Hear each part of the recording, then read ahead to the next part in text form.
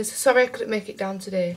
With it being exam period, I've got a lot of revision to get on with, so I'll quickly update you about London. So on Monday, me, Matt, Pav and Laura all went down to London, and on the first night went for a lovely meal with Pav's family, who were also lovely, and we just chilled out for a bit.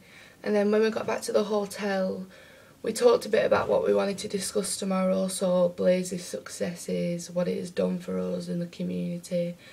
We just wanted to really bring about the idea of what Blaze has done for all the young producers as well.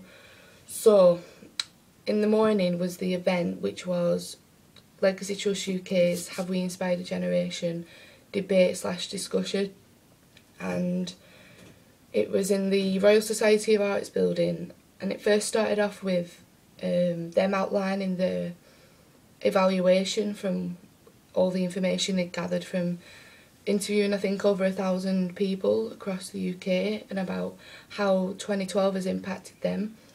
So once they discussed what they found out, we could then argue or agree with what they said. So it was opened up to question and answers. So luckily 3 out of 4 of us got to talk to the people themselves. So Matt said about how Blaze and the Olympics showed that failure and mistakes are good and that you need them to work harder and learn. Pav talked about the success of the chase and how the lads are now getting on with doing their own training and how far they've come on by Blaze and the 2012 Olympics. And myself, I talked about how it was lovely to sit at home watching the sport and then wake up the next day and go over to Preston to then do the cultural Olympian side of it. So we talked about the impact it had on us, and then we talked a bit about what Blaze had done for us.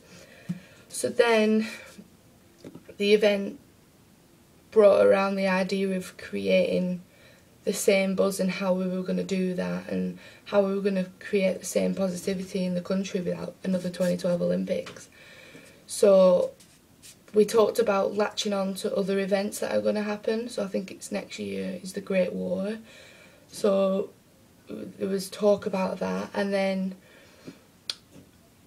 at the end we met up with some people from Any Generation in the Northwest who, like Blaze, offer opportunities to young people, and it was lovely to meet like Jonathan Edwards, who was a former Olympian, and Baroness Tanni Grey-Thompson, a former Paralympian.